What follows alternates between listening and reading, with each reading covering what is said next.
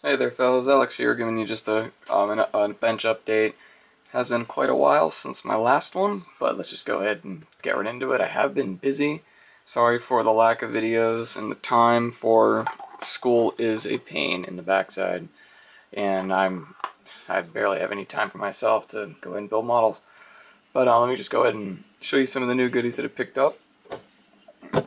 I got Rebel's Leopard 2, Leopard 2 A4, sorry for the glare. I have a Hobby Boss. Is it Hobby Boss? Yes. Yes, I have a Hobby Boss Leopard 2. I've yet to build it because I have to buy tracks for it. The Hobby Boss tracks, I took them out of the box and just gave them just a tad little tug, and they just blew up into pieces. I believe they were vinyl tracks. No, they couldn't be. They were way too thin. Think of like extremely flimsy DS tracks, Dragon DS tracks. But anyways, with the Leopard, this is where we are now. This is where we stand. And I'm sorry for I'm not feeling too well right now. I'm just getting over a pretty bad cold. Anyways, this is what we got so far of the Leopard. It was a nice build. It's very straightforward out of the box. I mean, it's like I would label this with the Tamiya kit. It was really nice. The only bad part about it was that sometimes, at least with the rear part, as the rear of the deck fit with the tank itself, it was too big, sticking on each side, but that was fixed just for some filing down. It went together really nice. No problems at all putting it together, in which all the road wheels move, of which won't really make much of a difference anyways. The tank is really nice putting it straight forward. Unfortunately, there is a lot of flash. This is my first Rebel model completed like this, and this is also my first piece of modern armor. But for a first, I guess it's alright. It's pretty nice to go ahead and tinker around. Probably the next modern piece I'll do is a T90 of company-wise, I have no idea. The Meng T90 looks great. I've seen some videos on Zvezda. Zvezda T90 looks really well. Looks really good, and the new Trumpeter T90 looks fantastic. But despite that, go ahead and put this off in storage. The next piece, I actually just finished this earlier this afternoon. But of the 1/72nd scale piece of armor that I'll be keeping for myself, for I've used these more so as like just tokens of gratitude. I make them for thanks, and just as little gifts. So, some more there. There we are. This is a Tiger 1 Dragons 1/72nd scale Tiger 1 late production with the Zimmerit. This was from what I've heard, from what I've looked up and read on the box, this is the first 1/72nd scale model with Zimmerit molded onto it.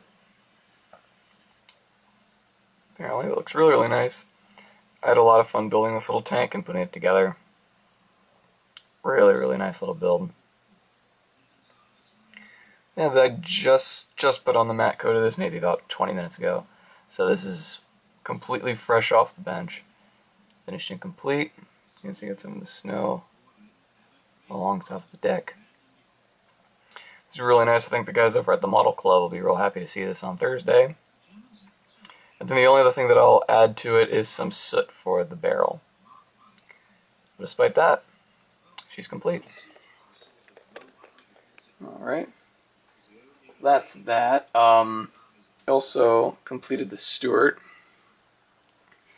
To me, is M5 Stuart. M5, yes, M5A1 Stuart.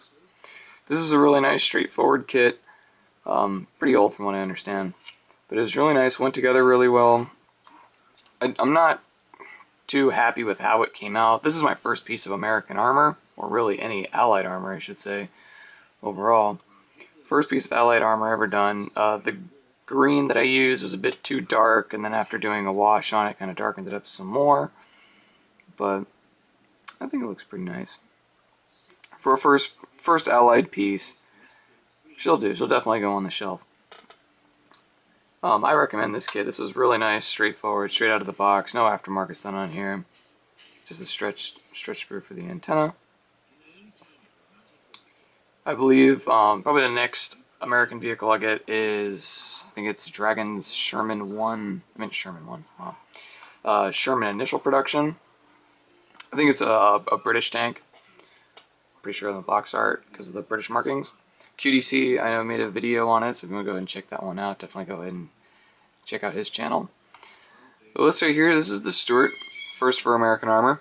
First for Allied armor, excuse me. Alright, and the other two more goodies that I'll go ahead and show off now. My favorite tank of the Second World War, one of them at least, under the Tiger. I have TriStar's German Panzerkampfwagen 38T LCF. This kit alone, I pretty much just bought this one despite being half off. It was just, I mean, it just looks cool. It just looks cool. Love the box art and everything on it. I bought a TriStar Flak Panzer 1. It looks really, really nice. The TriStar kits are packed to the top with sprues. This kit actually, it features a ton of marking options and painting options for all throughout 1941 and 42. This here. This is like a lot of fun. There's a ton of parts for this kit, and I believe it actually comes with an interior. I'll go ahead and I'll most likely do a kit review on this eventually later on. I'm real happy to go ahead and take a look into this kit. And the next and final goodie piece .